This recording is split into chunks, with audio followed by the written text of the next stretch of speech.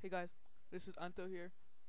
This is my tutorial on how to save and play your own recordings using Audacity. So first you're gonna open it up.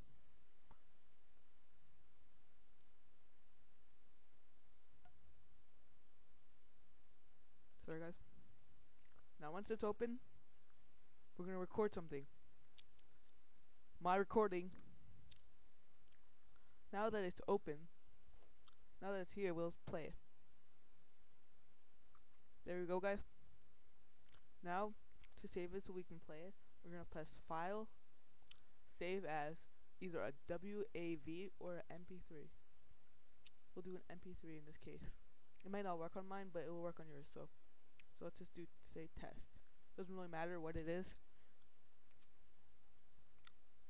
See, mine doesn't really work, guys. Sorry, but mine works as WAV. But if I were you, I'd just try and use a MP3. So test, and now that it's saved there, we'll see it right here. As we see, it's a file. We'll open it up, and now it opened up in here.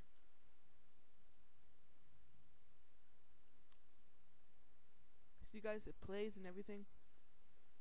Thanks guys for watching. Please subscribe, comment, and rate on my video. If you need any help whatsoever, just leave me a comment or a message. Thanks guys.